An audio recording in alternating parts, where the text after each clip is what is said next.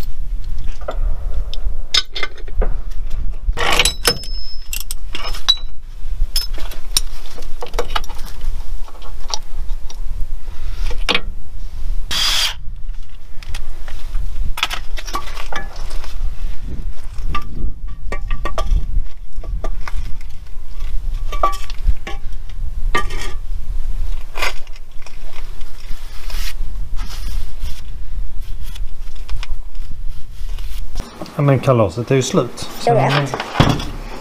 Ui.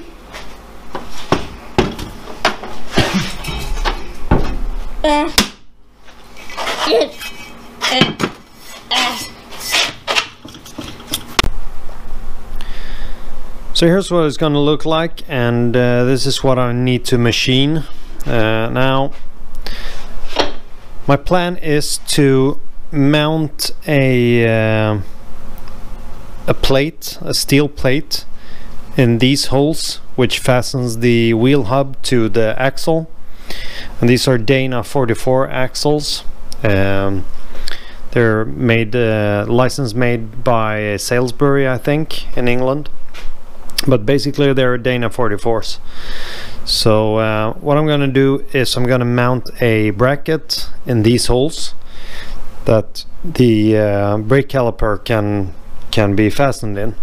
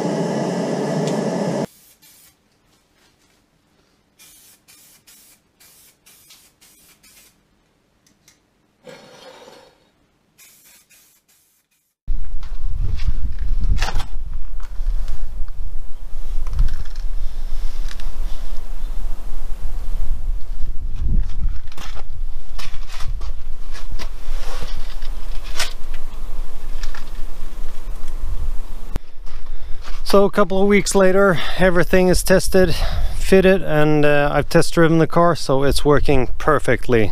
I love not having the drum brakes, and I'm gonna do the rear as well, but that'll be at a later time. So these are Volvo S40 brake calipers, and as you can see, I've been forced to grind just a little bit on the holder for the caliper, and this is because my rims won't fit otherwise. But if you were running a different set of rims or maybe some spacers, then you wouldn't have to do that modification. So all in all, very happy, working perfectly.